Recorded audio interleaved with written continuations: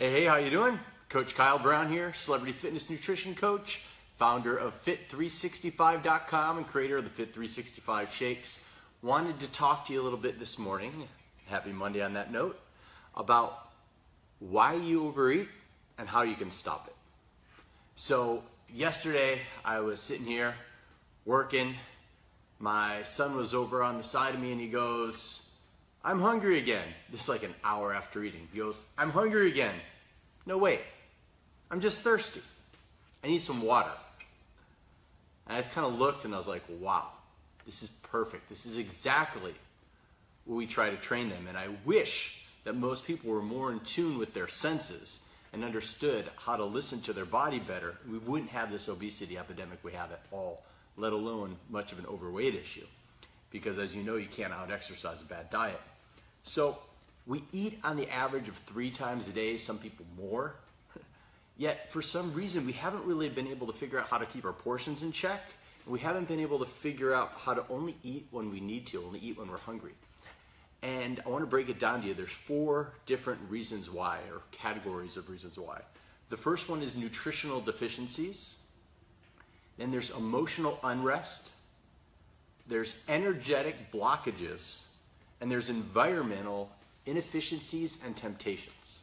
So let's break it down here. So let's talk first about the nutritional deficiencies.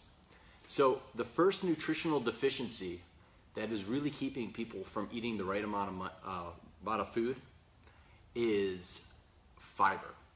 So fiber is nature's safety mechanism to keep you from overeating. And I've talked about this a few different times, really letting people know that that's the reason why a zebra, for example, can eat 80% plus of the day and never get fat, is because that fiber in those grasses, boom, sets off that mechanism that says I'm full.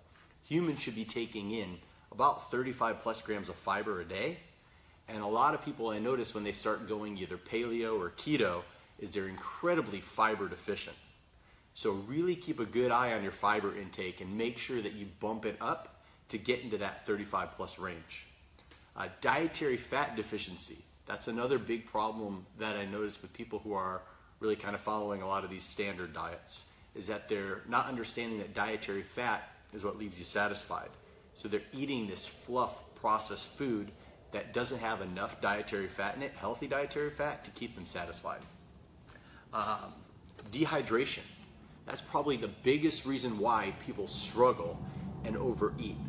Just like Brayden figured out at 3 years old, wait a minute, I'm actually thirsty, not hungry. I got to go drink some water. You want about an ounce for every pound of lean muscle mass. So you want to be getting in a good gallon and a half a day, depending on your activity level, depending on how warm the weather is outside. Here we're going to have a hot one today in San Diego. You want to be getting up around that gallon plus marker for most people. And most people are incredibly water deficient. And only 80% of people don't have that message between the vagus nerve to your brain to tell you the difference between full and thirsty. And it looks like Brayden is one of those, which is why he realized he was thirsty.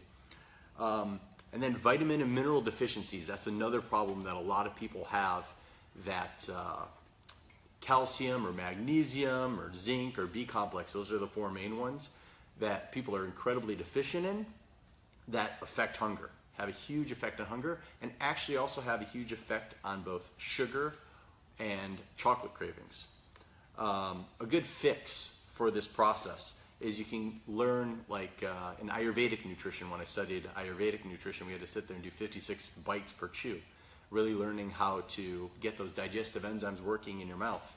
So test yourself sometime this week and say, all right, I'm going to try just for 1 meal to do about 56 bites per chew, where you liquefy your food in your mouth, absorb it, utilize it before it breaks down, instead of just scarfing everything down. And when you have to actually sit there and count, you realize that, wow, I way overeat.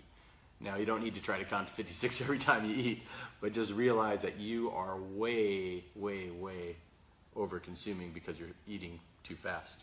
The next thing, an emotional, the energetic side, stress. Stress is one of the biggest reasons why people overeat. They have these really high needs to fill a void. So you're stressed, you're anxious, you're overwhelmed, and you've learned this from a very early age, and it's totally ingrained into your subconscious, which is stuff down those emotions. And you don't have an outlet, so your outlet is eat that emotion. And as you know, that never solves anything. So there's some sort of emotional unrest which is making you go trying to fill that void by over-consuming. Energetic blockages. Let's first focus on the solution for the emotional. So on the emotional side, you can do different things. You basically have static energy, and what you need is an outlet for that energy. One can be physical. So that can be walking, it can be sprinting, it can be boxing, having some outlet to transfer that stress energy so it doesn't end up in food, which is, when do you think people most overconsume? They overconsume in the evenings when they're highly stressed out. You're highly stressed out throughout the day, but you sit back and you pop on the TV and you're sitting on that couch, and then that's when the food's coming in because your brain isn't racing around thinking about all the work, and all of a sudden you're trying to fill that void with food. So getting some sort of movement going can really, really help. Or you can do an energetic thing. You could have an energetic blockage. Something like meditation or breath work or EFT tapping, acupuncture, anything that can get that chi going throughout your body is huge. So many times that is one of the biggest reasons why people are over consuming, is because they have the energetic block. And then the last thing that you're going to want to look at is your environmental inefficiencies and temptations. So this can be a few different things. This could be big serving size. And I read a really interesting study yesterday about popcorn, where they went and they had people try this popcorn that tasted like styrofoam. It was a 3 out of 10 was the way people rated it. And they gave it to them in movie theaters. And if they gave them a bigger bag of popcorn in the movie theater, they would consume 35% more. And this is popcorn that they even said tasted like styrofoam. And they still overconsumed it because the delivery mechanism was bigger. So it's the same thing as the bigger plate study. It doesn't matter about just plates. It even goes for bags like popcorn. Too much food within your proximity.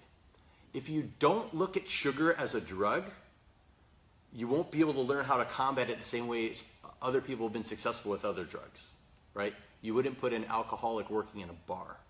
Yet you're in your office space and you've got these candies sitting on your desk and you're just looking at them saying, I'm really good, I'm not going to have any. It's a joke. Put yourself in an environment that breeds success, not temptation.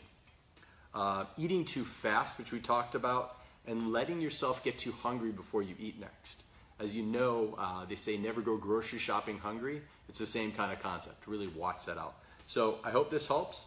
One thing that I want you to think about, if you want to just imply something, one thing today, is breathe and relax before you eat, and put your fork down in between bites. If you can actually do those two things, you'll be blown away by the difference. I hope this helps.